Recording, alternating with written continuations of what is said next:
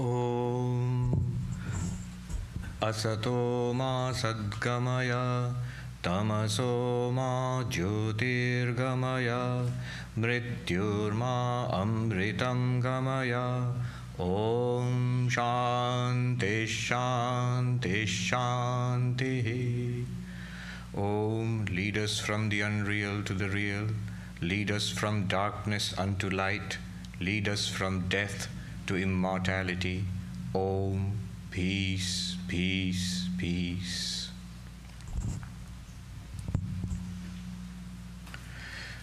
Good morning, everybody. It's wonderful to be back here. Namaste. I offer my pranams to revered Swami Sarvapriyananda Ji Maharaj and to the other revered monks and nuns present here. Pranams and namaskars to every one of you. It's good to see so many familiar faces. In spite of the partial anonymity of the masks, I recognize many, if not most, faces, and some new faces too. The subject that I wanted to speak about today was something that Swami Vivekananda spoke about here in Los Angeles more than 120 years ago. In 1900, on the 5th of January, Swami Vivekananda gave a talk, The Open Secret. Sometimes it's also titled, We Ourselves. So we ourselves are open secret. The talks which Swami Vivekananda gave here in California in the 1900 tour of lectures here and in Northern California, they are marked by a special power and luminosity, very high order, very high non-dualistic tone. It's this radiance which Swamiji always felt and dwelt in, but it seemed to shine through his talks, and he transmitted this special power, especially in this talk. It's published in the second volume of the complete works of Swami Vivekananda, and if you look at the talk, it's short, at least what we have got of the talk. It's a few pages only, slightly disconnected at times, maybe something is lost in between, but one can see the power. Swamiji going into flights of eloquence and sort of radiating the non-dual truth. I will just dwell on 2 or 3 points he makes, 2 or 3 thoughts from Swamiji. So powerful, so profound. Swami Vivekananda starts with our experience of ourselves. He says, in a very simple way he starts, he says that, look at these eyes, our own eyes. They're so small and insignificant and delicate and vulnerable. Just a pinprick can destroy these eyes. And yet, it is because of these eyes that the universe is revealed to us. He says, the eyes see nature. The eyes say, nature, you exist, and nature exists. Of course, he's putting it in a very simple way. What he means is not just seeing forms, hearing sounds, smelling odors, tasting flavors, and touching, soft and hard and heat and cold. All the senses bring to us the news of this universe. We are a subject, and we experience an object. All of our experiences of this form, whatever experience we have, worldly or spiritual, subject and object. We are here and we experience a world. And the subject, I seem so small and insignificant in the face of this vast universe. I'm so tiny and the universe is so vast. And especially modern science and astronomy have revealed to us the unimaginable extent of this universe, the sheer physical extent of this universe. And in time also, our lifetimes are but a speck in the cosmic scale of time. A few years, here, gone today, gone tomorrow. And yet this tiny subject, it's because of us that this enormous, practically eternal almost, and tremendously powerful universe, the masses of matter and energy playing around in time and space, it is revealed to us. On our side, if you think about it, on the side of the subject, is mind, awareness, intelligence, purpose, meaning. But on the side of the universe, there is existence. There is, it seems to be, it's real. There is power. There is extensity, immensity. It seems so tremendously powerful, and we seem so little. And yet, so much seems to depend on us as knowing subjects. So Swami Vivekananda says, what is big and what is small? What is powerful and what is weak? And then he says, he makes a stunning move. He says, actually neither. Neither, because not the subject, not the object. Underlying the subject and the object is one reality. It is one infinite reality which appears as the subject and the object, as us, the knowing subject, and this, the entire vast known universe. They are not two polarities, not two opposites, but underlying them there is a reality which is appearing as both. He says one only exists. It appears as nature, soul, the person, and the objective universe. And then some of those typical Vivekananda phrases. The infinite is the finite, and the finite, infinite. I remember this verse. Immediately it came to mind the famous mantra of the Upanishads. Purnamadaha purnamidam purnat purnamudachyate purnasya purnamadaya purnameva vashishyate. That is infinite. This is infinite. This infinite has arisen in that infinite or from that infinite.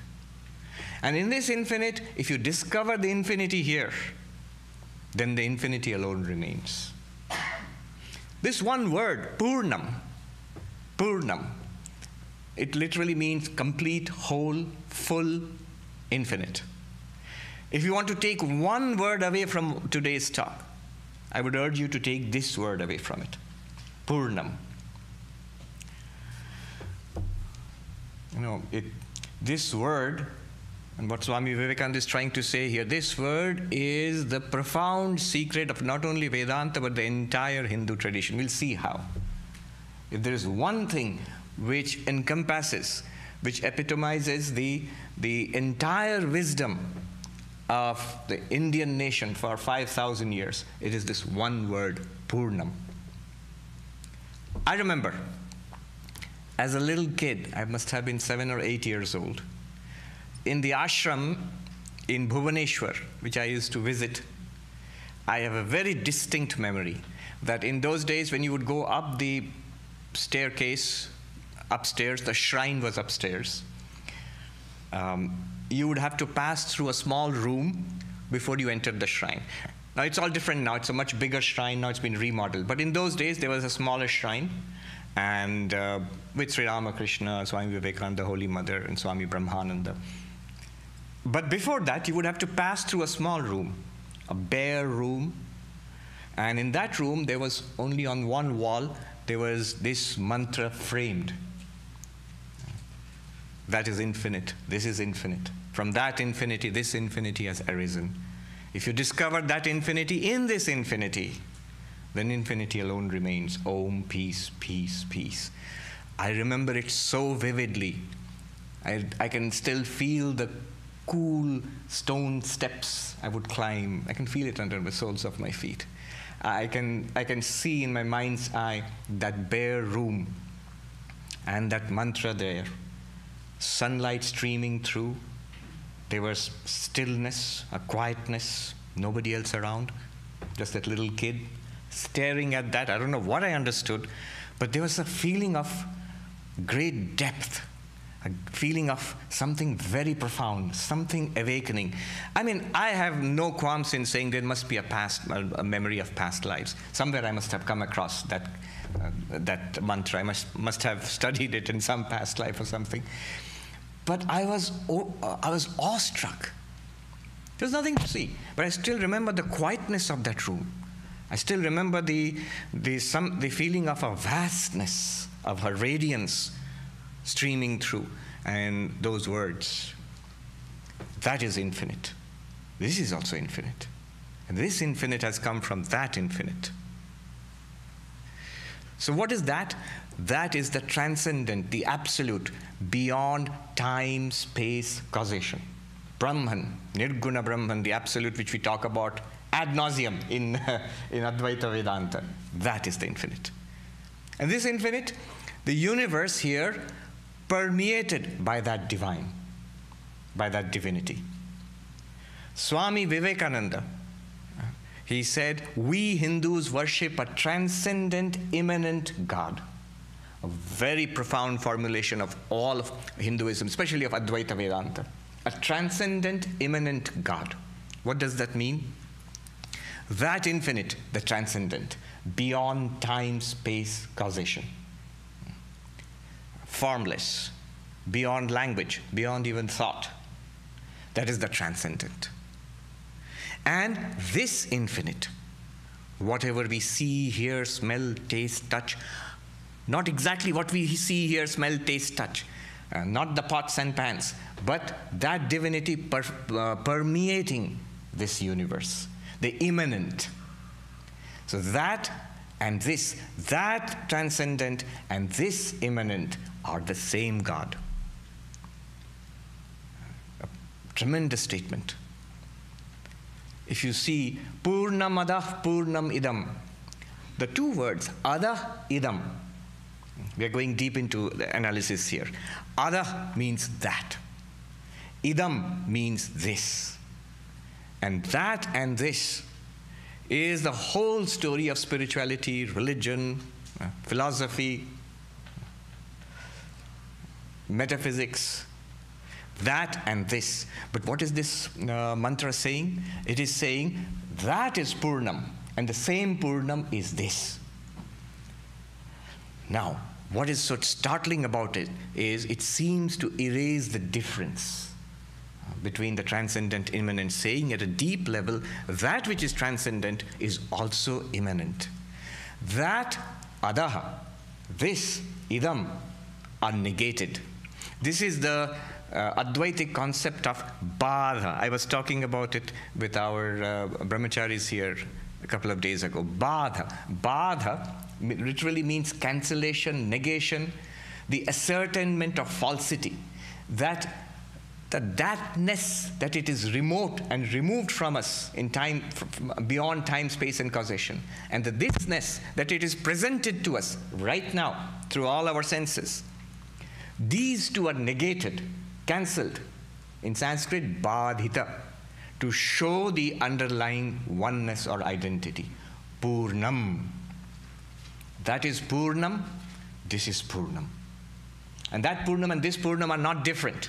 That and this appear to be different. Negate the that and this, only one reality remains, Purnam. That alone appears as the transcendent, and that which appears as the immanent are both one and the same reality. Then, another very profound truth here. Purnasya Purnamadaya. From that infinite has arisen this infinite.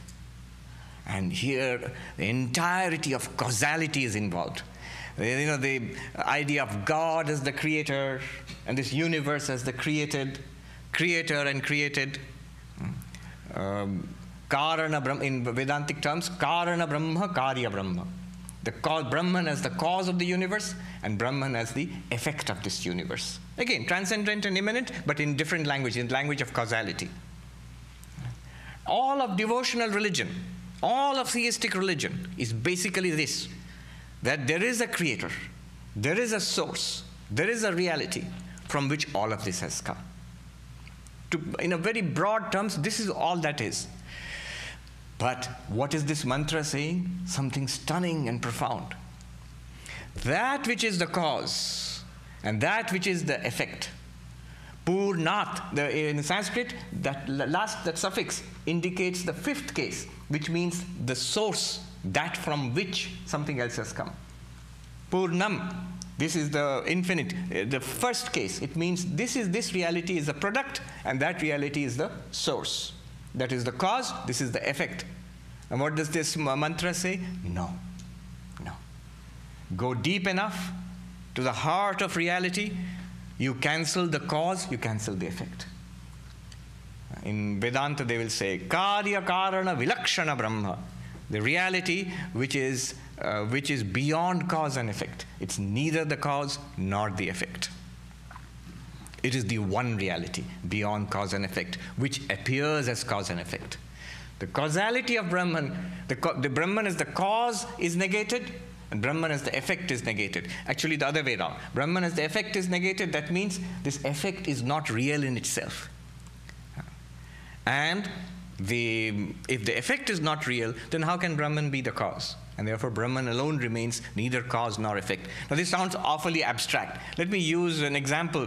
Shankaracharya himself, in Aparokshanubhuti, he gives an example, the classic Vedantic example of a pot. And so, why a pot, of all things? Well, that was sort of the most common thing that was available, I suppose, in ancient times. If you do an archaeological dig, what do you find in any part of the world when you're investigating an old civilization? You find pottery. So I guess there are lots of pots around. He says, take a pot. It is Vedantic magic. He says, take a pot and he's going to make it disappear in front of your eyes. So he says, take a pot. And you begin with, it's called a pot. What you have in your hand, it's a pot.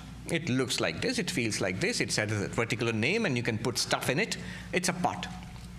But then you are told, the pot is not the ultimately real thing. What is a deeper reality, more fundamental reality about the pot is clay.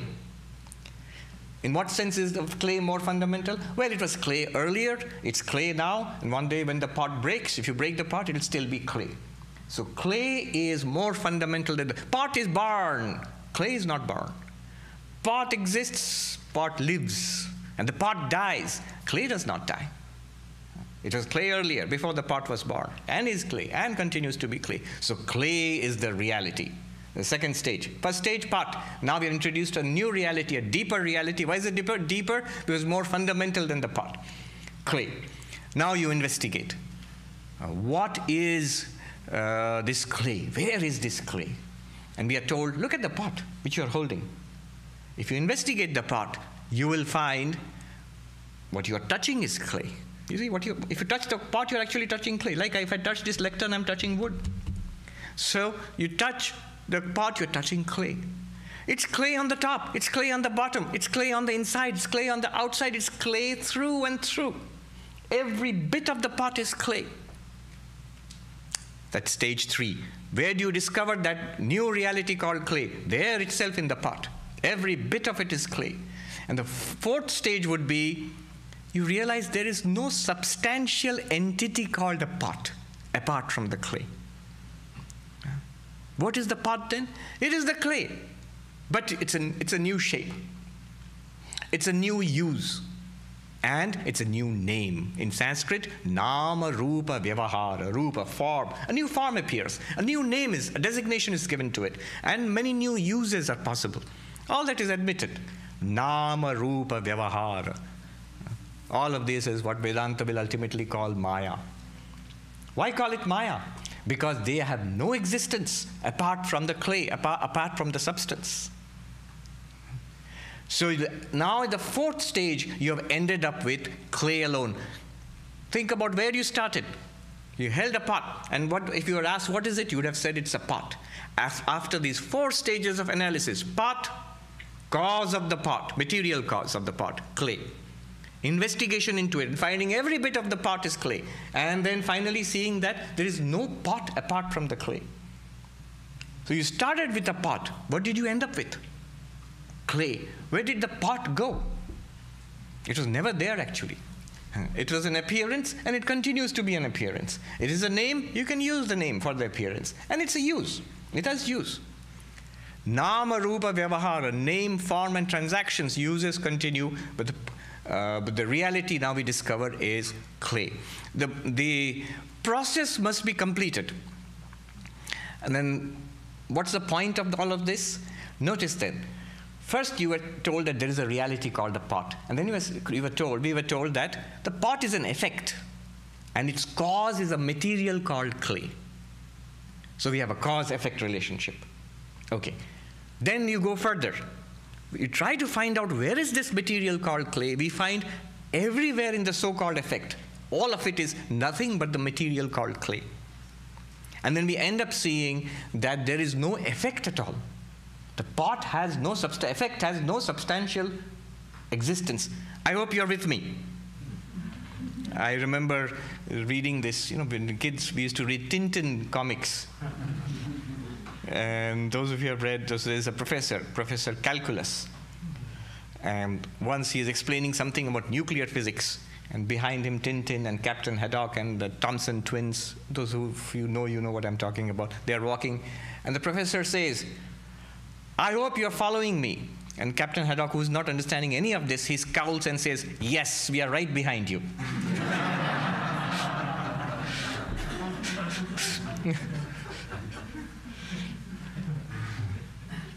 So, the effect, the pot, has no substantial existence. Therefore, the effect does not exist. Follow me here carefully. Effect does not exist. And therefore, if the effect does not exist, what is the cause a cause of? Why would you call it a cause? The clay is just clay. I'll run through the steps quickly again. Pot. We give it a name, effect. Oh, it's an effect. What's the cause? Clay. Good. Investigate. Where is this clay? It's just clay through and through. There is no substantial reality countable apart from the clay. If you count clay, 1. Pot, number 2, no. There's no second thing called pot.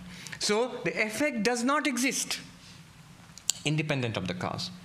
If the effect does not exist, why would you call the cause a cause?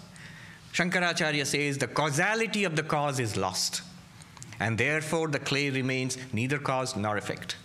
This process must be completed. Otherwise, what happens, in the words of Alan Watts, he put it very nicely. He said, he called it, if you don't complete it and you leave it as cause and effect, God and world, and leave it like that, clay and pot, he says, he calls it the crackpot theory. What will happen is, there is a God who created this universe, cause, universe, effect, like the pot, like the clay. There is a God who created the universe, cause and effect. And then, if you don't complete the investigation, find out where God is, what God is, you will be left with two things and forever searching for a God, a creator God. Swami Vivekananda says, neither cause nor effect. And that mantra says, Purnamada Purnamidam, Purnam. Not effect, and therefore not cause. Purnam alone appears as all of this.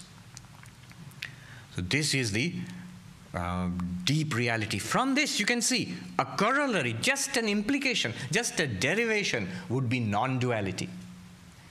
See, what is non-duality? If there was a separate clay and a separate pot, if there was a separate God and a separate world, then you would have duality. When I came here, somebody warned me, you are going to the West, and when you go there and you talk about duality, non-duality, everybody will think in Christian terms of good and evil. Not in those terms, in ontological terms, in metaphysical terms, in terms of existence. Are there separate plural existences, or is there one non-dual existence? So Advaita Vedanta claims there is one non-dual existence. If there is no cause, no effect, then the reality remains non-dual. There is no second thing apart from that reality. Purnam. All our Advaita Vedanta is just one small consequence of Purnam. Let's go deeper into it. This Purnam. Why did I say it is the most profound secret at the heart of not only Vedanta, of Hinduism? If it is Purnam, then no difference between the God with form and God without form. What a tremendous debate. Sakara, Nirakara, with form and without form, led to so many quarrels, reform movements, and fights and violence. And these people, Hindus, are idolaters. Break the idols. God must be without form. Without form and with form. Which one is correct? Purnam. The same reality which is experienced or realized as formless and with form. All right, with form, male or female? Male or female? Hinduism says both and beyond both. So we have no problem at all with the modern LGBTQ movement at all.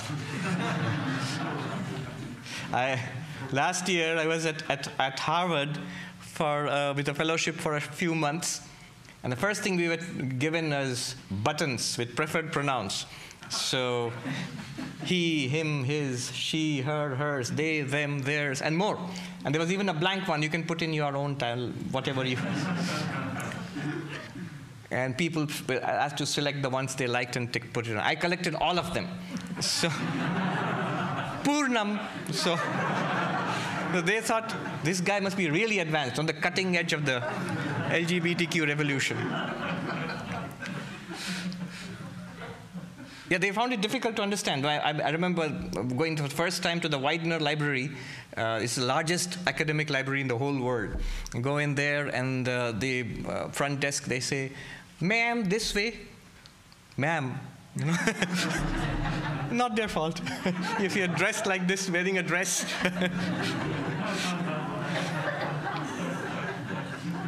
Perfectly all right. Purnam. Sometimes when I'm asked to give talks on Hinduism, and I want to impress upon people the tremendous diversity of ideas which are encompassed in Hinduism.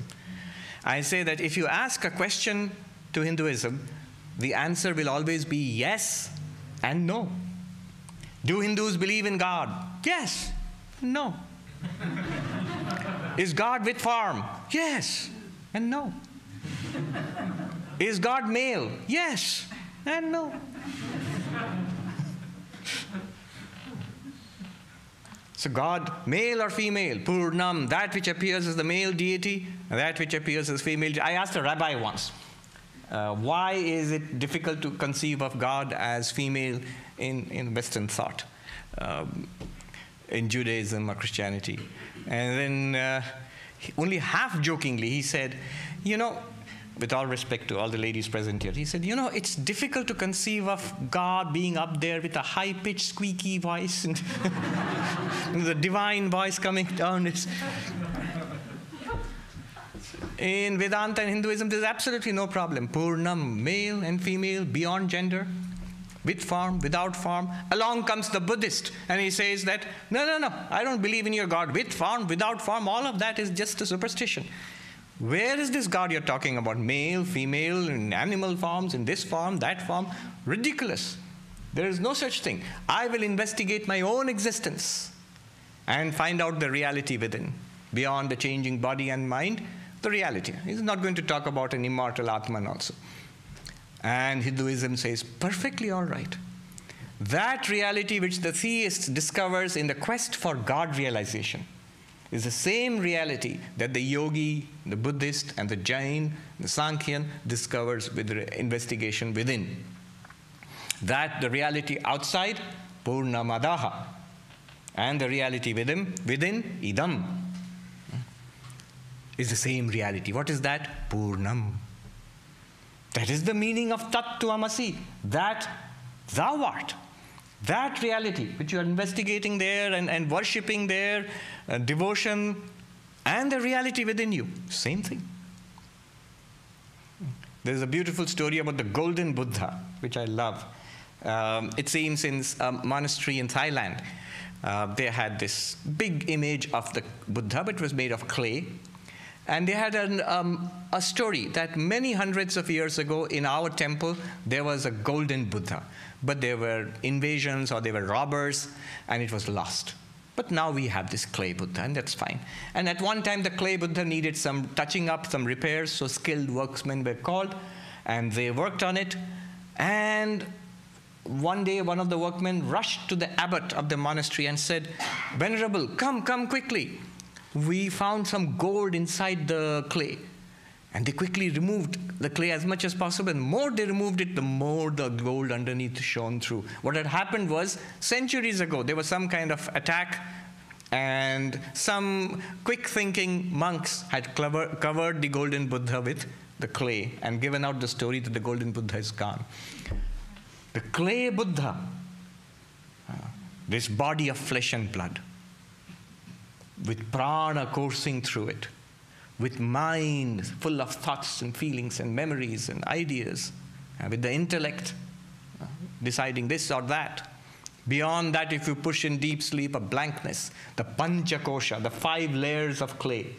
The golden Buddha is within us. It's same reality which you are investigating outside. When the Buddhist says, I'm not interested in your God.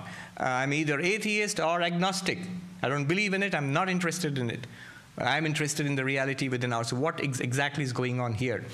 And the Vedantin says, fine, because Purnam.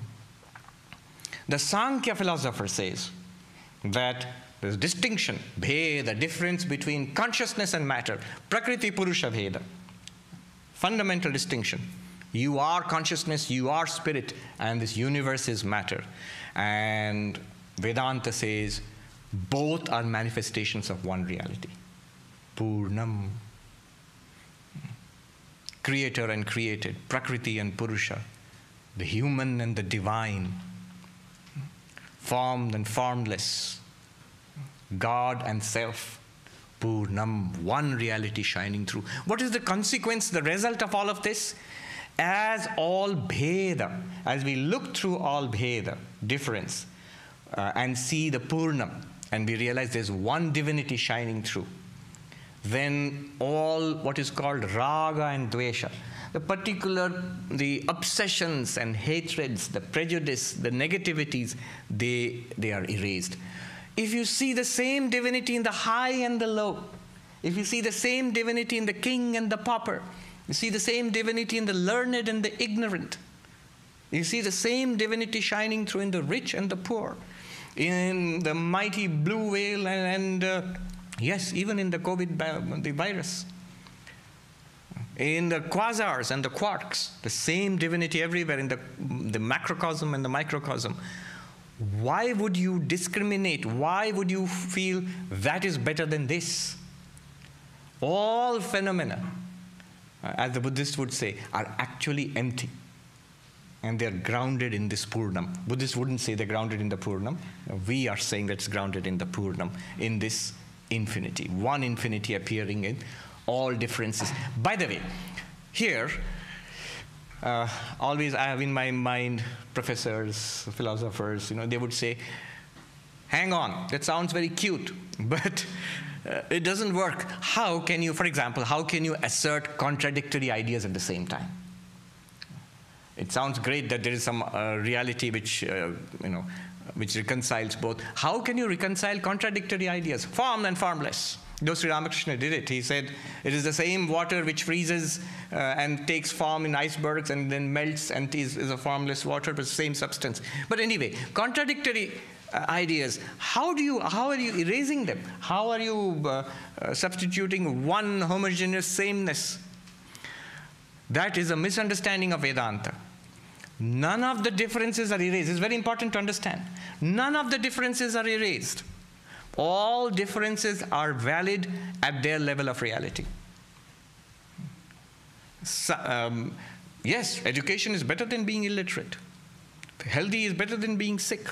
And differences are definitely there, and they are valid. To be spiritual is better than to be worldly, though both are Purnam. But at that level, these differences are there. Science is there and fully affirmed. This is one of the beauties of Advaita Vedanta. At no point is science contradicted. If you misunderstand Advaita Vedanta, I've seen this objection coming from consciousness studies experts, modern consciousness studies investigators.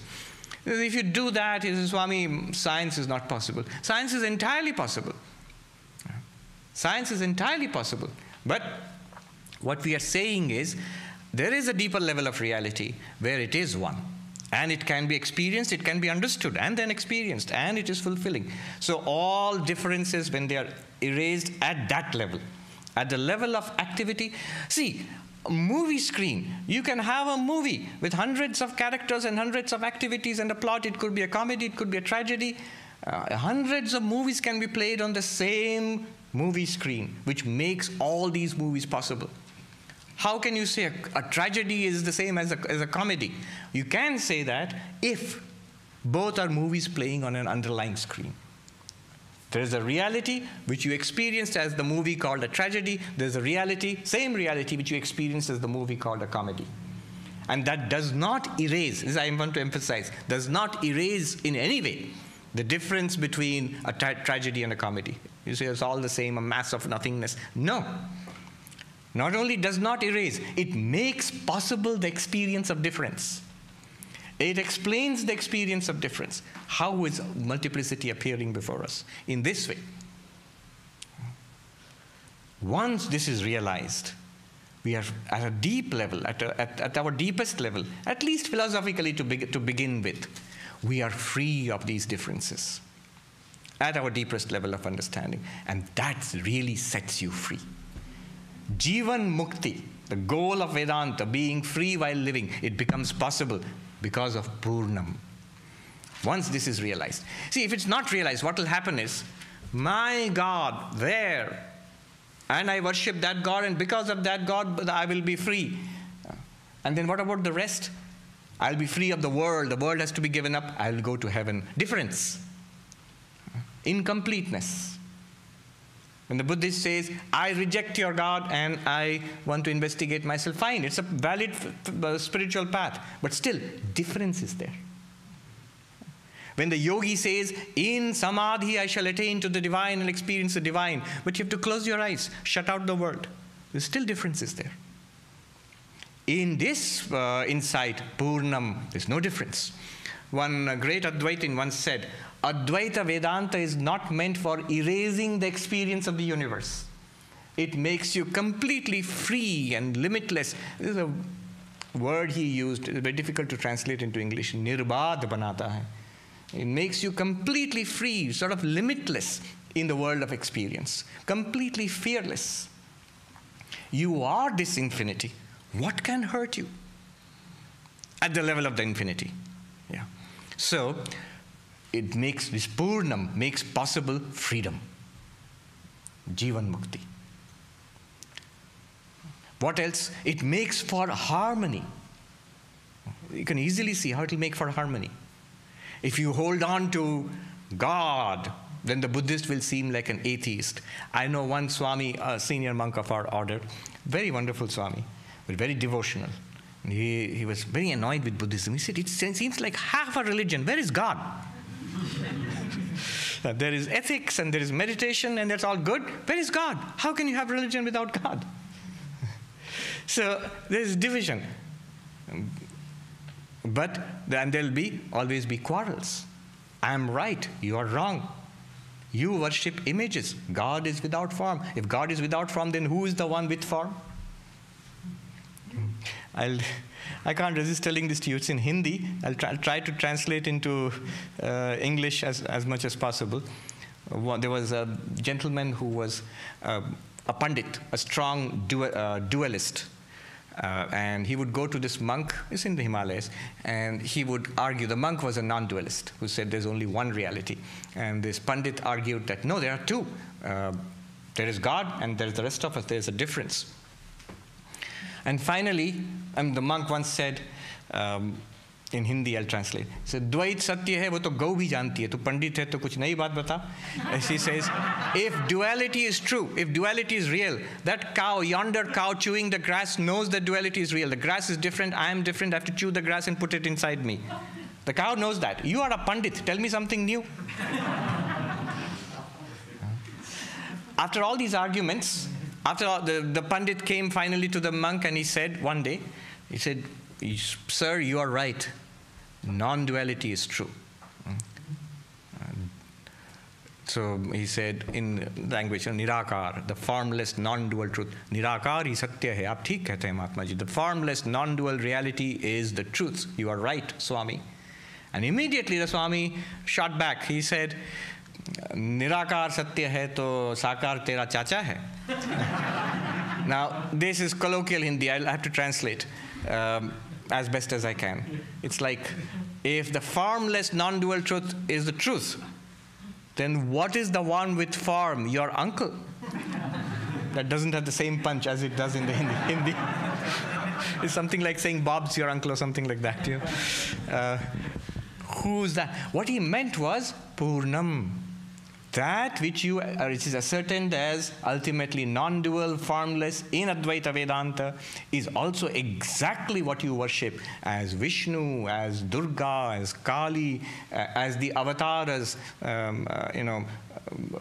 Krishna, Christ, Ramakrishna, all of them with form, Purnam. It makes possible harmony. It brings an end to quarrels. It brings an end to violence. I remember in the World Parliament of Religions in, when was that, in Toronto, 2019 or 2020? 2019, yes. So everybody there in the World Parliament of Religions, you know, people will be there. They are all, it's like preaching to the choir. Everybody is talking about harmony of religions, that all religions lead to the same goal, and so on, so forth. But there was one young man, an evangelical Christian. They normally do not come for all this harmony of religion stuff, But he came, and his point, he made a very good presentation that how can you include evangelical churches within the activities of different interfaith activities. So very good, and it was heavily attended because it was a different kind of presentation. Here is somebody who does not agree with the harmony of religions, who does not agree that different religions are true and they can lead to the same goal. So I asked him, what is the core belief? He said, we want to live like Jesus taught us to live, and tell others how they are wrong and bring them to our path. Now, you may well laugh. I understand where we are coming from. We're coming from the same place. But it's very important for them because I asked. The first part I have no problem with. It's beautiful. You want to live as Jesus taught you to live? It's amazing, beautiful. But why is it central for you to tell people that they are wrong and you must come to our path? And he said, well, that's the way it is. We have been taught that. It is a central thing. Because we are right and you are wrong. And that, I remember having this debate on a long flight with this gentleman sitting next to me. He was the pastor of a small church in the Midwest, and you know what it's like. But it was very cordial, very respectful, nice debate we had. And he wouldn't budge an inch. I'm right. Not only you, everybody else, including the other little darned church across the street, they're all wrong. And it was clear that everybody, every one of you, is going to hell.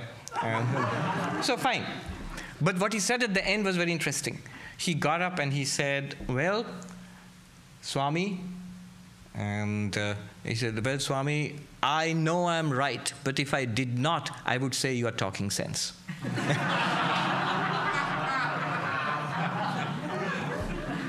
So there's a lot of sense in this, even if one is not convinced finally, but one's intellect says that, yeah, this could be right. And it's a much better way of looking at this world.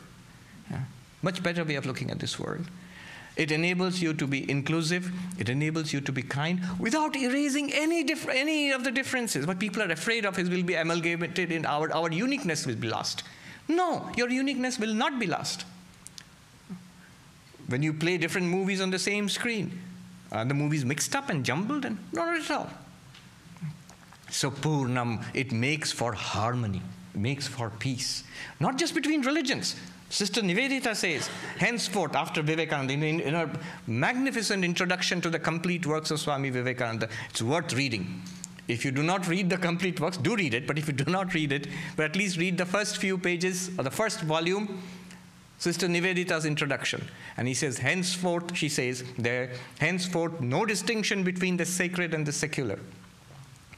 No distinction between the sacred and the secular.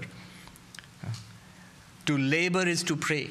To have and hold is as stern a trust as to quit and renounce. The shop of the shopkeeper, the factory of the workman, and maybe the study of the scholar, I'm adding that. But all of those are as fit meeting places between God and man as the cellar of a monk.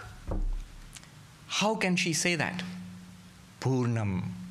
She says, Swami Vivekananda told us that religion, art, and science are different ways of attaining to the same spiritual realization. But, he said, he added, Swami Vivekananda added, but you need Advaita to understand this. What did he mean? He meant Purnam. So this is at the heart of Advaita Vedanta. Swami Vivekananda just puts one pithy sentence. The infinite is finite, and the finite is the infinite. Purnamadah Purnamidam.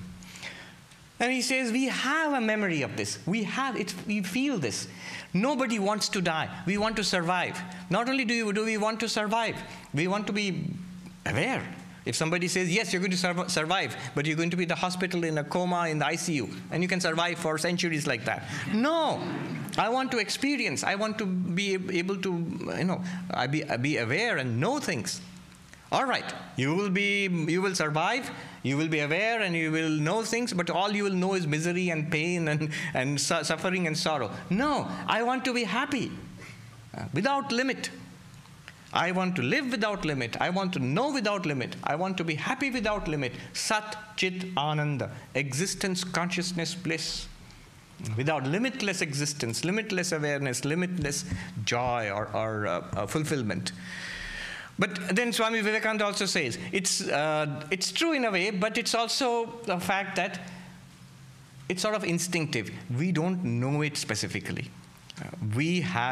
It's either covered over by a veil of ignorance, or we have forgotten it, whatever way you put it. The fact is, all this we are talking about is not available to us right now, at this state. And because it's not available to us, and yet we have a kind of atavistic, kind of instinctive feel for it, he says then, Swamiji says, every civilization in the world, every religion in the world has had this quest for freedom. Nature wants to crush us down. We're a tiny subject, vast objective universe. Nature wants to snuff us out, to crush us down. And we rebel and say we will be free of this. This quest for freedom is at the heart. It is the engine which powers all spirituality across the world, across time, across civilizations. This quest for freedom. Swami Vivekananda says, first, man imagined or conceived of beings who were free. The gods of the original primordial religions. They were beings who were more powerful than us. They were free of the limitations we were subject to. And we projected this freedom outside, and we thought of God. And these beings finally coalesced into one supremely powerful being. Not just power, but also goodness. Far better than we are. Completely just, totally loving, caring. This is a perfection. All power, all knowledge, all love, all put together. This conception of God, this is the most free being we can conceive of. And that is God, the God of religion. I mean, just think about it. This idea of beings who are more powerful than us, more free than us. Swami Harinamanji told me once that, because the United States, we in America, this is a new civilization. We don't have the ancient mythology that, for example, India has. Thousands of years of stories and myths. And that's why we take our superheroes so seriously. I'm continuously amazed at how much emotion it evokes. They are fans of more than Pepsi and Coke. They are fans of DC Comics universe and Marvel Comics universe and Superman and Batman and Spider-Man. Imaginary. But no, they respond to something deep within us. The feeling that there is a much better life is possible. Put them all together. In the most refined form, you have the God of religion. Omnipresent, omniscient, omnipotent, all-knowing, present everywhere, all-powerful, all-loving, most virtuous. Not only did God make man in his image, man also made God in his image, in the deepest sense of what is within. And then man established a relationship with this God. After the goal is freedom. The goal is freedom, mukti. Oh, that's all right, thank you. The goal is freedom or mukti. And man established a relationship with this God. So that by the grace of this God, I will get mukti, freedom. God is my master, I am the servant. a dualistic relationship. Or I'm a part of God. I am divine too. God is the vast divinity. God is the sun of which I am a ray. I am a spark of that divinity. Qualified monism, Vishishtadvaita. I'm finally coming to the grand conclusion of the Advaita Vedanta, where you realize that that divinity which I'm seeing out there is actually I. Aham Brahmasmi. I am that. And then you have Purnam, the oneness of the self and the cosmos, the microcosm and the macrocosm. This quest for freedom, starting with our human life, in our human activities, proceeding to spirituality, from dualism to qualified monism to non-dualism. Take a quick look. Take a few minutes. I'll survey this whole quest for freedom in 5,000 years of Indian thought. In one way, if you look at Indian thought, all of Indian philosophy, it's this immortality, this freedom project, this project of seeking freedom. Heinrich Zimmer, the Indologist, he said the philosophies of India are not pessimistic. They talk in pessimistic terms about this world, but they are profoundly optimistic because each of them, I'll exclude the materialist, each of them has this grand vision of human possibility, which we can and we must attain. It's possible. This freedom is attainable. What is pessimistic? Pessimistic is, this is all that there is, make the best of it, what can we do, that's it. When you're dead, you're gone, that's it, finished. That is pessimistic. So, this freedom quest, the materialist said, freedom, the Charvaka, the materialist said that freedom is when the body dies and that's it, you're gone, finished. So that's the Charvaka, freedom is the death of the body. And that's pretty much the worldview of modern materialist reductionist science, but not just science, a sort of popular worldview. And I think that's always been popular. The Charvaka literally means the sweet talker, that which is very acceptable, pleasurable to us. Somebody told me a famous phrase, a well-known phrase, YOLO. Yes, some of you know it. A younger audience, a big burst of laughter would have been there. Many of you do not belong to luckily, to the YOLO generation. The YOLO means you only live once. You only live once. Therefore what? Therefore, fill your life with frivolities and superficialities. Continuously do something. Go there, eat this, meet that person, and always remember to take selfies and upload. That is the Charvaka worldview. Because at the end of it, life is over. That is freedom. That is the materialist worldview. The Buddhist comes along and says, no, life is not over. Those same negativities, desires, imperfections, the grasping more and more and more, it will continue. Body will die. But in the body, even you, the materialist, you feel a first-person existence. This mind. I'm going to go very fast. 5,000 years I have to cover in 5 minutes. So the Buddhist says it will continue lifetime after lifetime. New bodies will come up. It is a series of momentary existences. It will be carried over from past lives. It will not end. This cycle of births and deaths, this suffering will go on. You'll be whirled around in this wheel of samsara until you reach nirvana, freedom. Not by the death of the body, but by the extinction of desires. With the extinction of desires, this flame which is burning from lifetime to lifetime will be extinguished. This is the original meaning of the word nirvana, to extinguish. And you'll be free. But then it raises the uncomfortable question, who is free if everything is extinguished? Yeah. So the later Buddhists, the Vijnanavadis, with apologies to 2,500 years of Buddhist thought, it's completely unfair to oversimplify like this. The later Buddhists, they said, only the negativities are extinguished, pure consciousness, a stream of pure consciousness, momentary pure consciousness, continues. And that is what is, I will use the term for Tibetan Buddhism, conventionally designated as Buddha. They're very careful with their words. No self, no permanent self. The Jaina comes and says, what is this?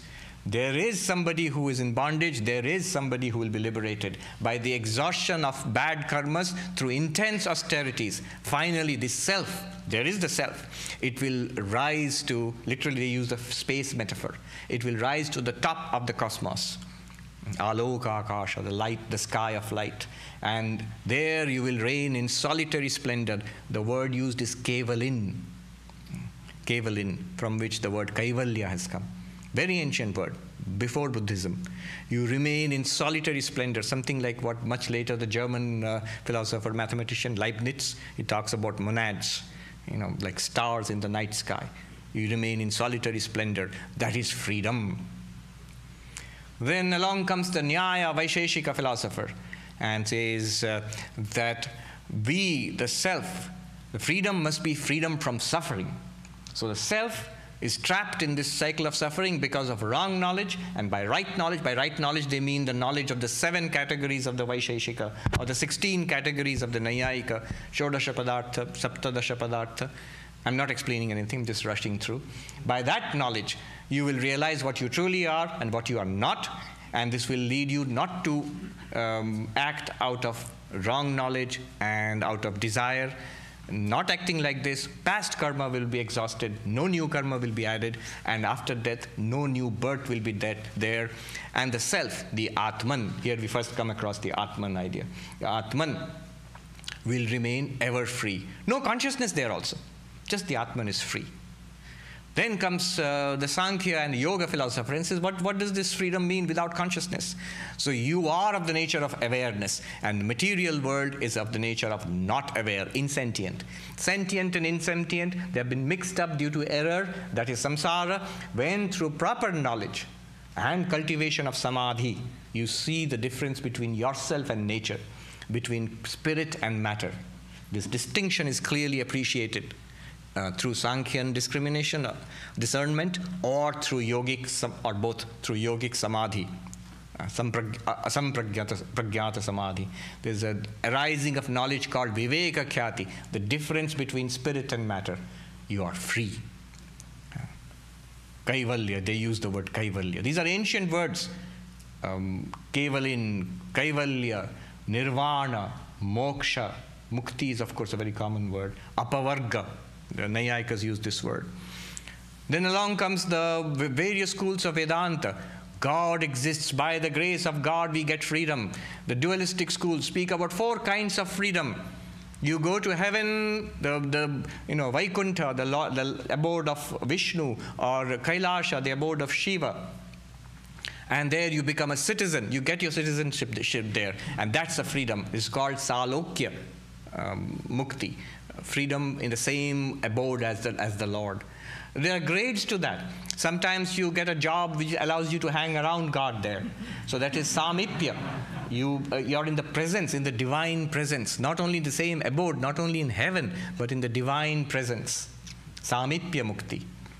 But even more than that, you become like God. You begin to look like God. It's called Sarupya Mukti. And that's not so strange. It is said that husbands and wives who are married for a long time, they begin to resemble each other. And not just that. It even says, they say that if you have had a dog for a long time, the master and the dog also tend to become more and more like each other. So if a dog can program you to become more dog-like, God can do the same. It's not strange that if you contemplate God intensely, at the time you are in the abode of the Lord, you will become divine-like.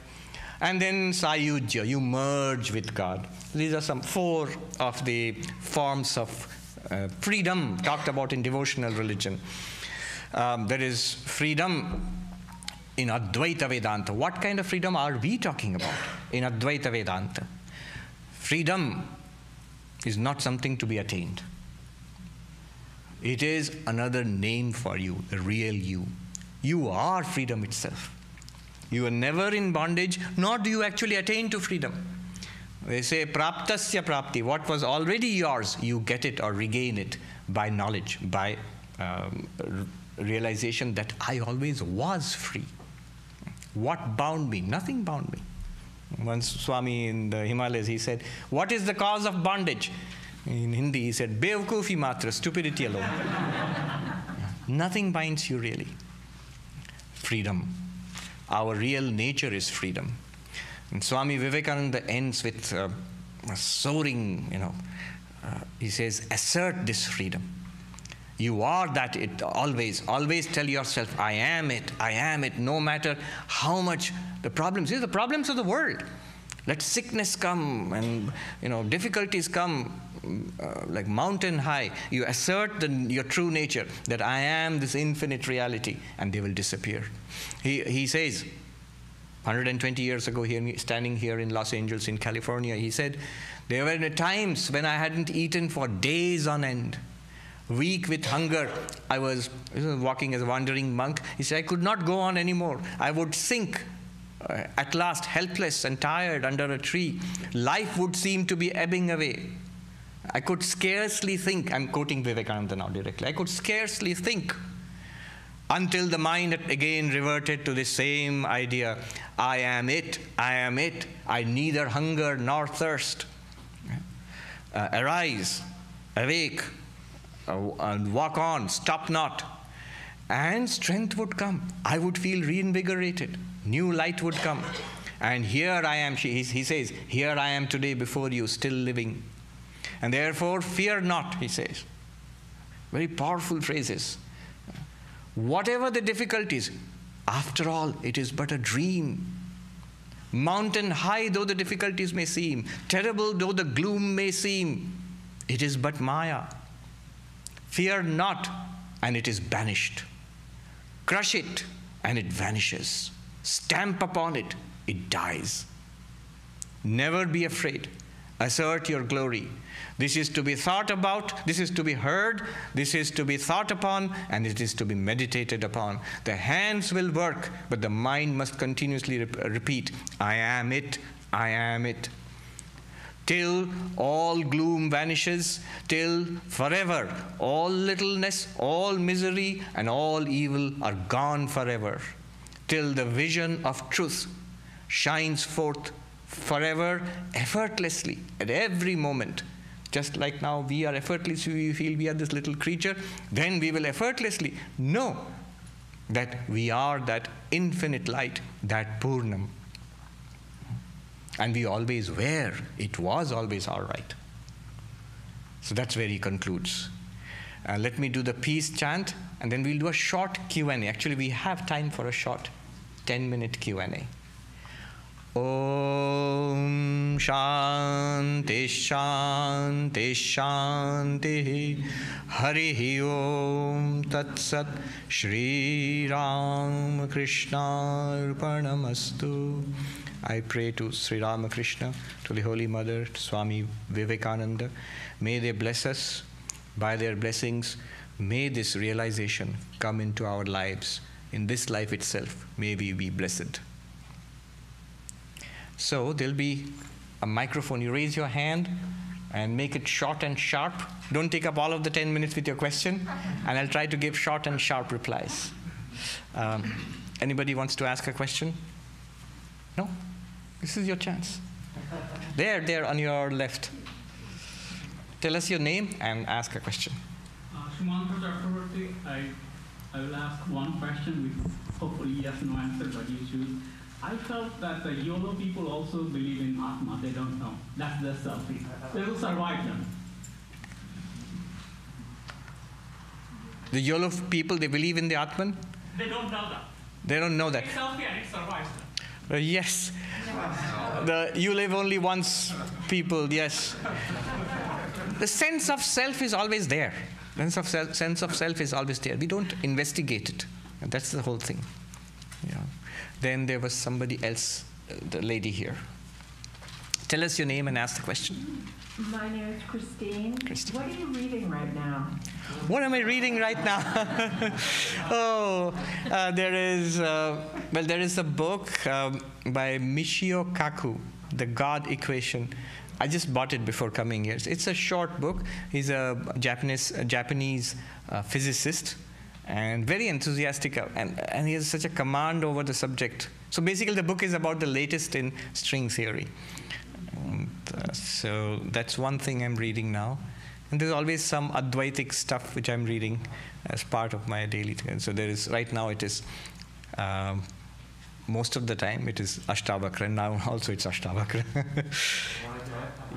You have a question? Yes, go ahead. I know a lot of the time it's stressed that to realize our true nature, that we are godly, but there's also a lot of stress that so that we are not reborn.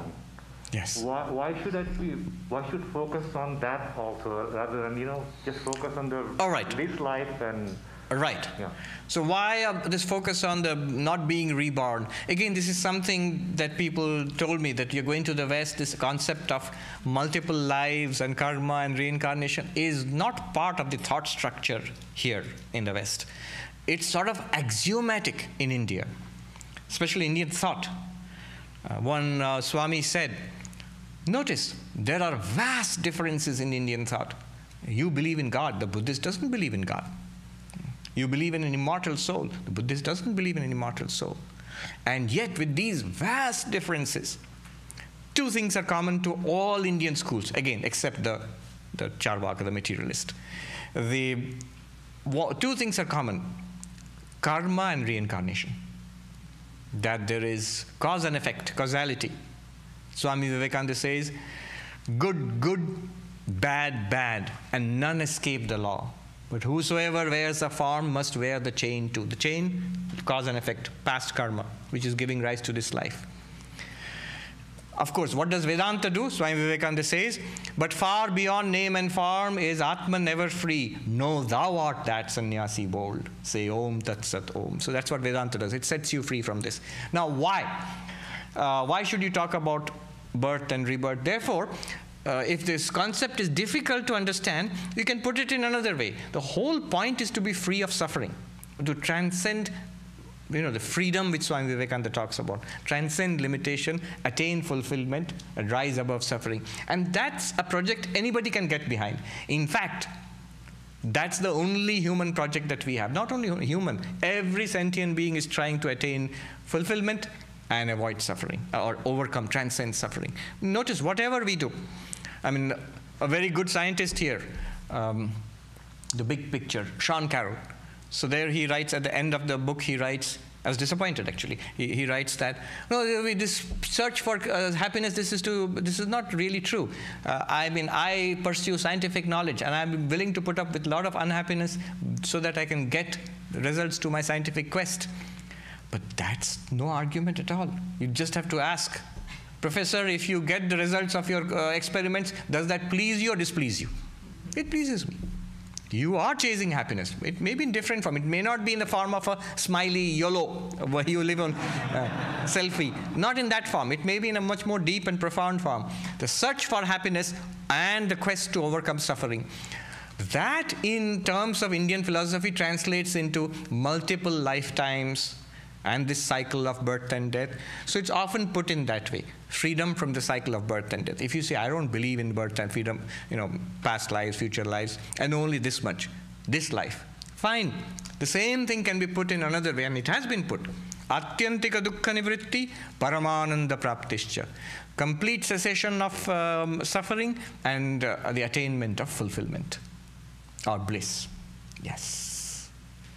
Okay, 2 more questions and we'll end.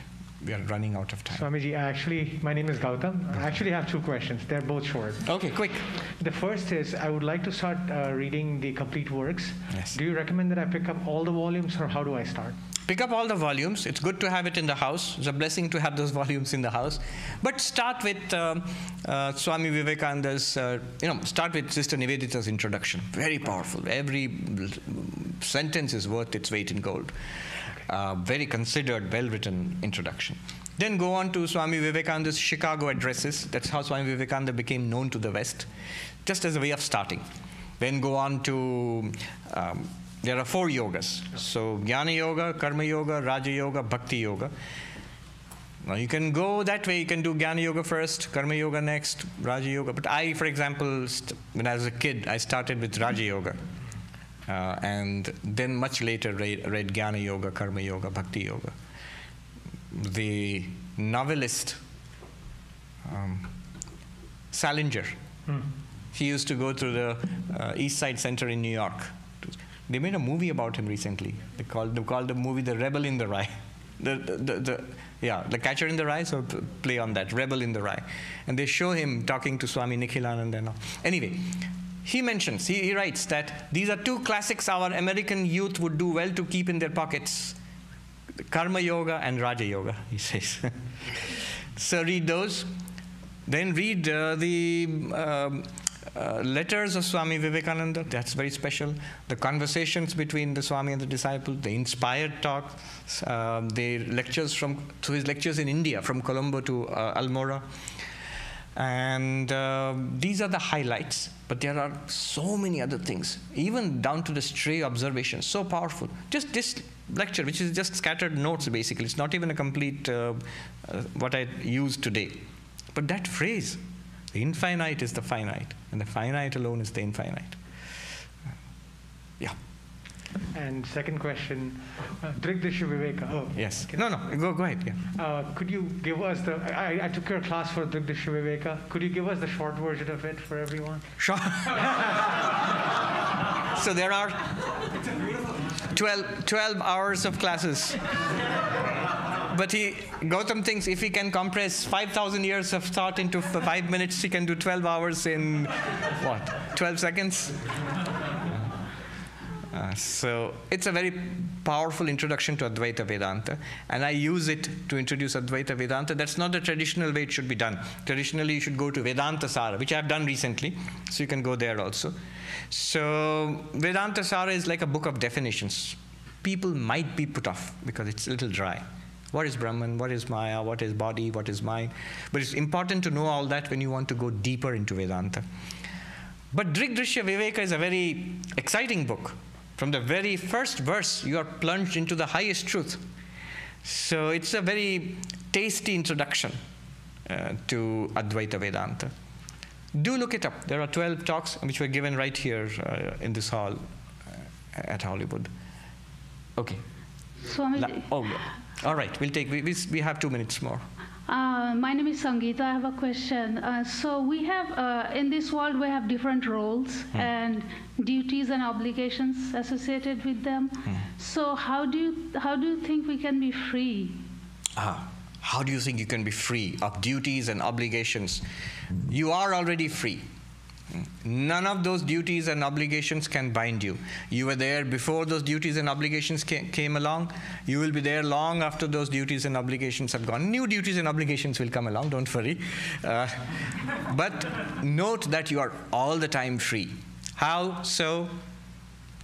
Every night when you fall asleep, the world disappears, the body disappears, people disappear, duties and obligations disappear. You go into a dream world, separate world. That also stops. You are not stuck to this waking world. You are not stuck to this dream world. You are not stuck to the deep sleep either. That's a very philosophical sense in which you are free. But